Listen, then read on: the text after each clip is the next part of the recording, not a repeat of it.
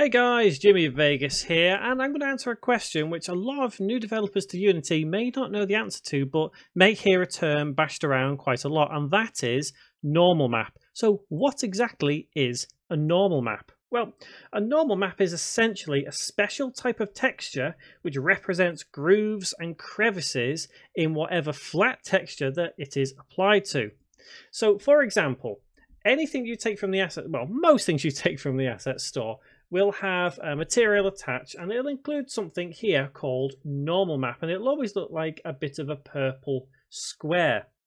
So it's basically used to give a more 3D effect from a flat 2D image using light. However, that doesn't mean to say that any light and no light can actually have an impact, because having, for example, low light or really high light can distort the effect quite a lot. So it has to be refined quite specifically in some cases. So if we take this floor right here, for example, we can already see that there are bumps and lumps on it. Now, if we go to the material and take away the normal map, so completely remove it, we can already see that it just looks like a flat, glossy texture. So that normal map is actually helping look the object, helping it make it look 3D as opposed to 2D. However, there are things that you can do to the normal map to give a more 3D impact than what it actually is. So if we reapply that normal map to there, you can instantly see just how much it changes. Let's say we want to make it even more 3D. We can actually change how much of that normal map is impacted. So we could change it right here to 2. And you can already see that the 3D effect caused by the light is actually more prominent now, because we've increased how strong the normal map is. There's also something else that you can deal with in a normal map, and that is called creating from grayscale, which is right here. It generates kind of a height map as well, because you can already see how much more prominent these look without the grayscale, because we've increased the prominence on the material.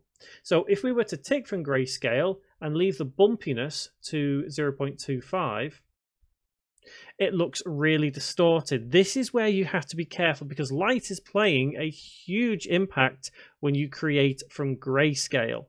So sometimes you have to understand that creating from grayscale is not necessarily the best thing to do, because it can distort. But like I said, the ultimate purpose of a normal map is to create that special type of texture which represents that 3D image on a 2D texture. So if we were to go back to the material of this and manipulate this quite low down, so 0.2, you can see again just how much of that grayscale has impacted here. That in this case, we probably should not have that grayscale on, but in some cases you probably should. For example, bricks and rocks might suit the grayscale more. So if we turn off the grayscale and click apply, go back to our material and set the normal map to 3, you can see that it's now becoming distorted, and that is again all because of light. It is light that is causing that distortion.